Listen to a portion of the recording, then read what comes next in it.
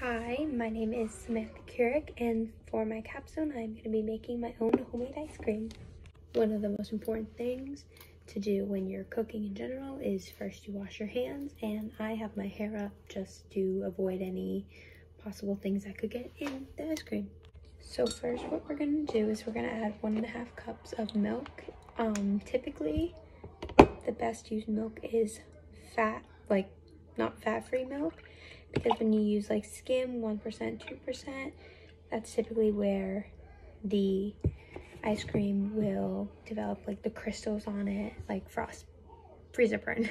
The next step we're gonna add is a 1/4 cup of heavy cream. Typically you would want to use this as opposed to some recipes use evaporated milk or condensed milk in substitution for those who don't want as much fat in their ice cream. However, ice cream gets its name from the cream, so you want as much fat as possible to get the best flavor. The next thing I'm gonna add is a 1/2 teaspoon of vanilla.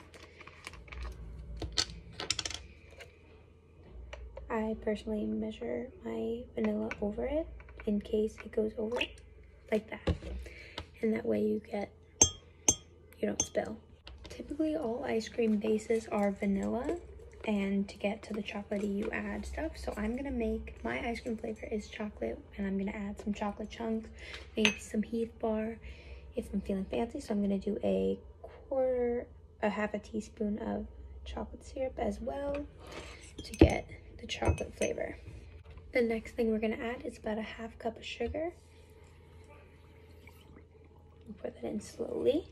From here, we're gonna whisk all the ingredients together so that way it's combined thoroughly, so when it goes into the bag for when it forms into ice cream, that way there's no chunks of flavor, there's no extra little sugar pockets that happen sometimes. And since I'm not making it with an ice cream maker, this part is super important because the ice cream maker typically does the churning and whatnot.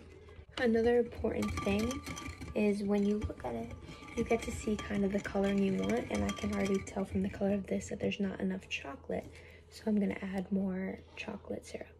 Just to make sure that everything is mixed, I'm taking a spoon and I'm gonna like lift it up and see if there's any clumps of sugar that I need to break up, which sometimes happens, and also it helps mix the chocolate in more. The darker the color, the more chocolatey it's gonna taste. It's similar to like chocolate milk, and some people like their chocolate milk very chocolatey. I myself do. And from this, the mixture is done. The next step is to transfer it into our bag, which is gonna go inside of another bag. So we want to make sure that there's no holes or anything, because we wouldn't want any of the mixture leaking out into the thing. The next thing we're going to do is make our little at-home ice cream maker. You start with a little bit of ice, and then you add a 1/2 cup of rock salt. The salt is what's important in the bag because it's going to lower the temperature. In a actual ice cream churner or anything like that, the ice cream goes through heating and cooling simultaneously in order to create the texture that it comes out in before you freeze it. So this is going to help keep the bag at a reasonable temperature when we're shaking it. Here is where we add our mixture. We put it in the bag, and then we take our remaining ice that we have and we kind of layer it over, so that way the bag is completely covered in ice all around it. And from here we're going to shake for about 5 minutes, like aggressively shake, imitating the movement of the churning that goes on in a regular ice cream maker.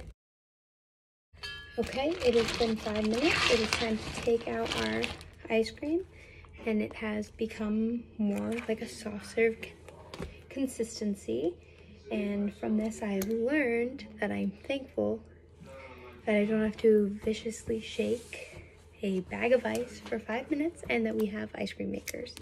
Okay, now that it's done, we're gonna pour it into a bowl and serve it to my family. So, there you go. It was yummy. flavor is it? Yeah, that's so. Oh, Marley wants some too? Yep. Oh, it's good, the chocolate.